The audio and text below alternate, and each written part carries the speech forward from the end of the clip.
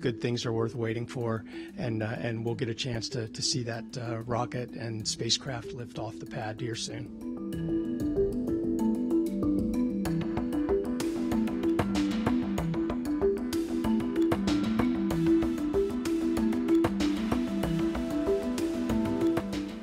What occurred, as was said, is that we have a mechanical valve that vents the ullage pressure on the lock, so it's venting gas. It's not dissimilar to many other valves like that. You have one in your home on your hot water tank. What you would typically do is activate the solenoid that forces the valve closed, cycling the valve, if you will, and then you turn that off and you let it return, and it almost always stops. We don't do that when people are present.